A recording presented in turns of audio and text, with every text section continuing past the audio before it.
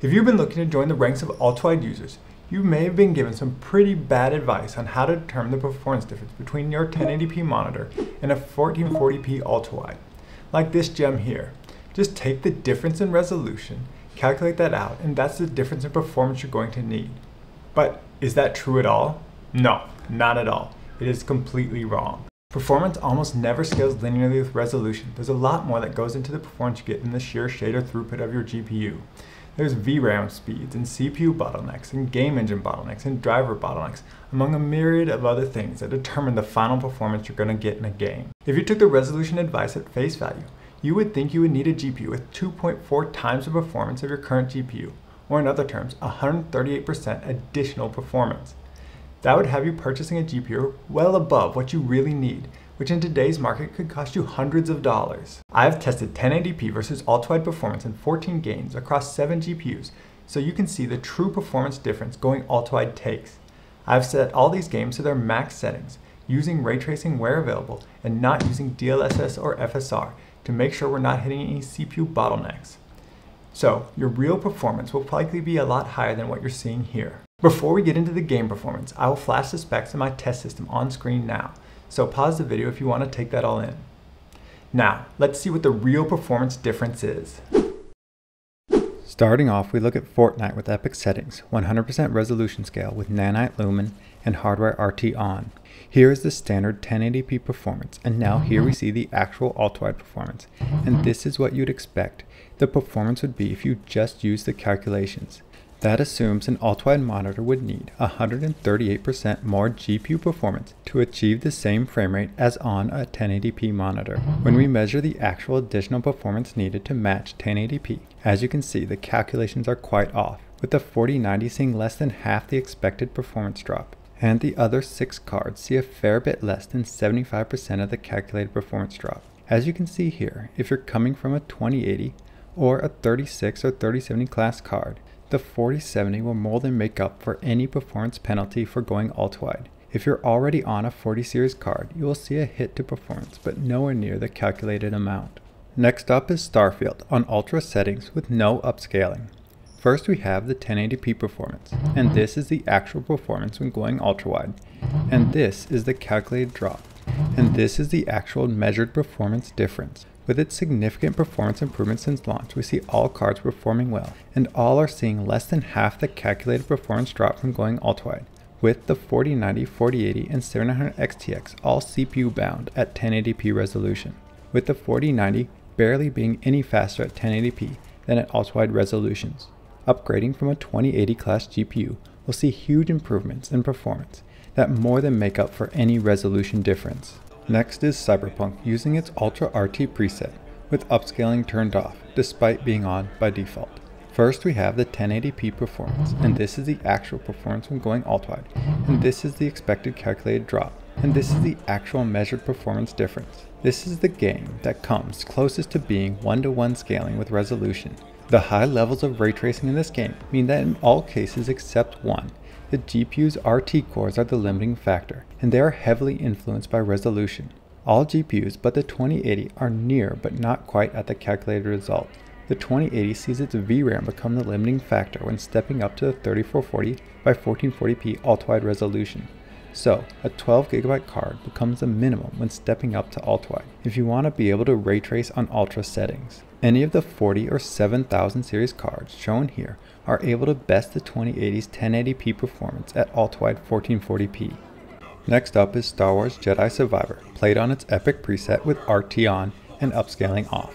First we have the 1080p performance, and this is the actual performance when going Ultrawide, and this is the calculated drop, and this is the actual measured performance difference. Here we see the 4090 and the 4080 are both hitting CPU limits at 1080p.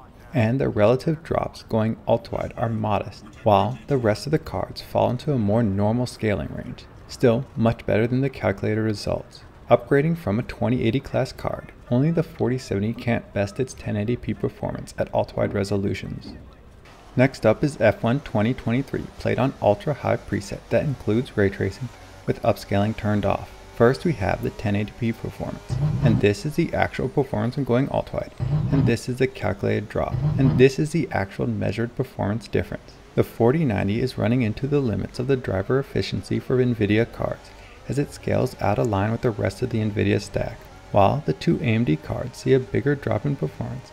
This mostly seems to be due to the AMD driver having less overhead than the NVIDIA one at lower resolutions, as the 7900 XTX beats the 4090 at 1080p, while still beating the 4080 at 3440x1440p.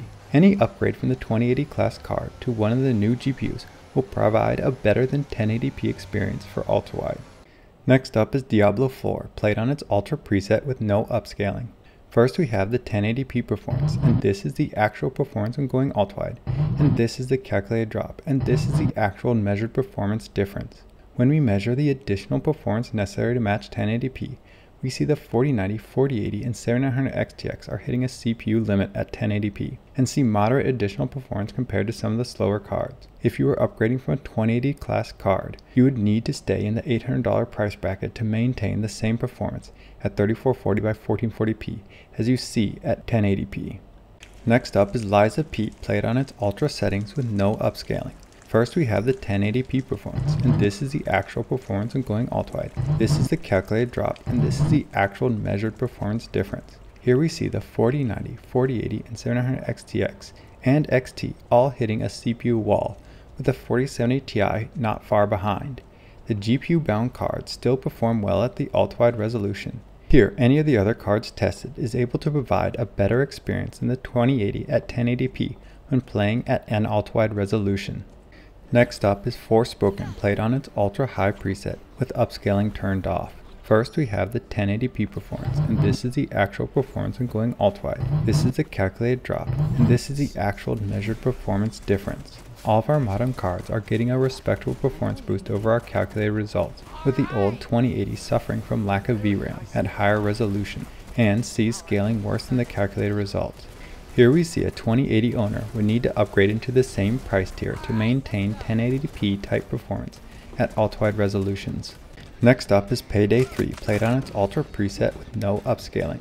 First we have the 1080p performance, and this is the actual performance when going Ultrawide. This is the calculated drop, and this is the actual measured performance difference. The 4090 is starting to hit a CPU bottleneck at 1080p, while the rest of the NVIDIA stack is seeing performance scaling pretty close to the calculated results. The two AMD cards are completely bottlenecked by their driver.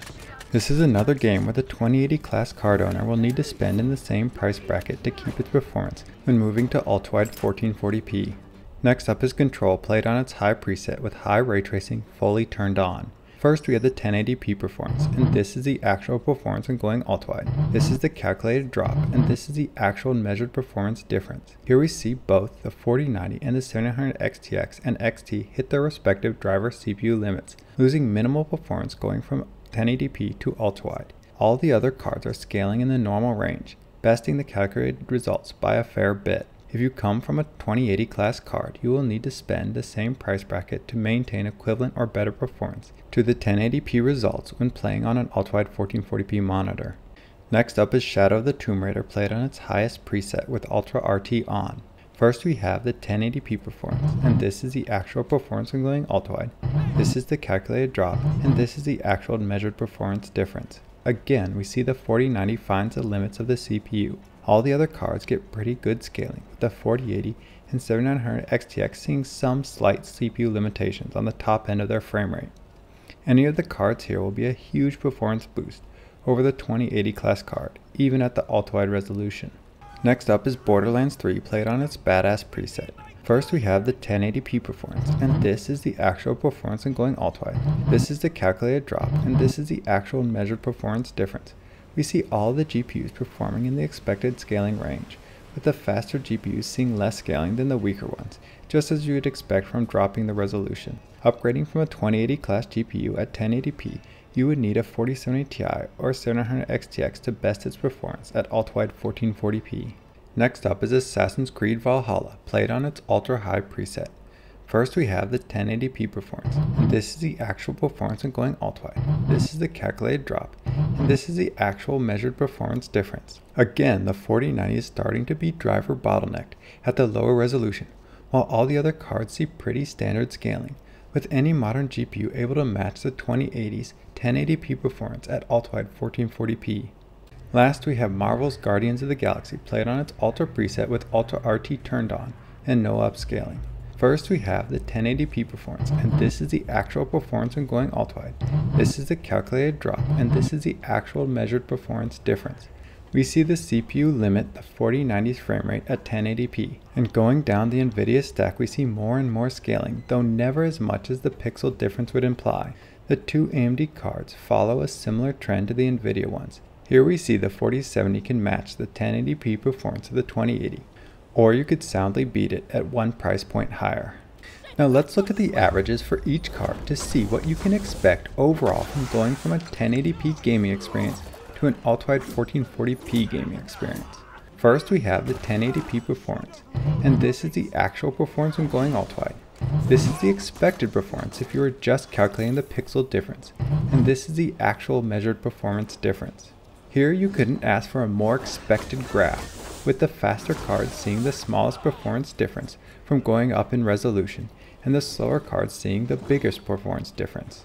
And the 4090 is getting well less than half of the expected drop, and is unsurprisingly wasted at 1080p resolution.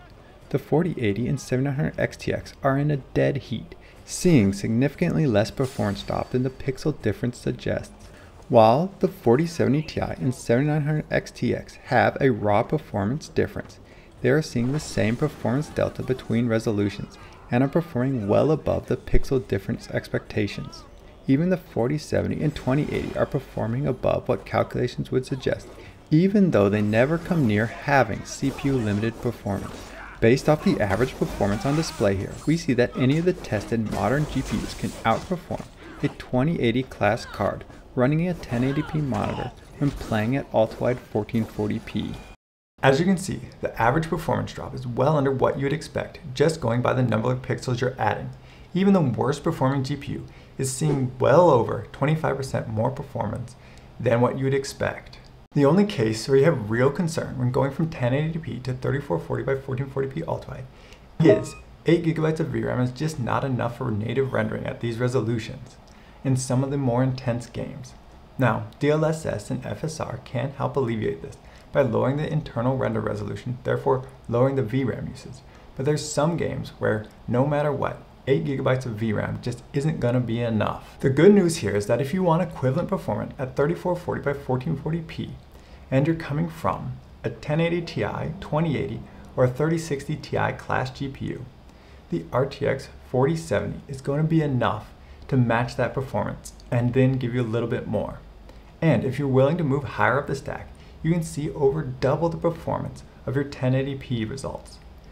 And that's not even talking about using DLSS or FSR, which sees much greater benefits at the ultrawide resolution than it does at 1080p. Thank you for watching. If you like this content, please like and subscribe. Maybe you're looking between a 1440p monitor and an ultrawide 1440p.